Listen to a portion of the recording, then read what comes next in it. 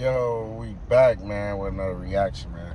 Hit that like button, man. We on our way to 10,000 subscribers, man. So if you watching this right now, you like to be entertained and, you like to be informed on, what's going on, hit the like button. Subscribe to the channel, man. We finna go right up, get into this reaction. Yo, we back with another reaction, man. We got 50 Cent and Diddy, man. Give you 2-3 seconds. Go ahead, hit that subscribe button before I get into this reaction. You ain't want to miss this one. Hey, look, 50 came out and he said, the reason why a lot of these celebrities, they scared to speak on Diddy because they at them parties doing something crazy. He ain't giving no passes out. He said, everybody that y'all know normally speak out, normally got an opinion. He said, they don't film.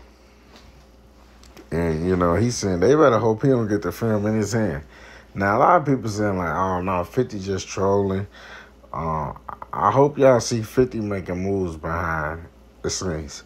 He definitely got the Diddy documentary approved through Netflix. Now, everybody got Netflix, you know what I'm saying? If they don't got Netflix, they gonna end up going to get Netflix just for that. A lot of people saying like, oh, 50 petty, you know what I'm saying? He petty, man, for what he doing to Diddy, man. He wrong. He shouldn't be doing another black man like that. I believe if the roles was reversed, because Diddy doing a lot of things behind the scenes to 50, you know what I'm saying? And, he was dating that man, baby mama, you know what I'm saying? They been going back and forth, you know what I'm saying? They had their fair shares of being petty. So, I feel like 50, like, hey, I got you while you down. I'm going to take full advantage. Let me know what y'all think. Hit the like, subscribe button. Drop something in the comments. Talk to me.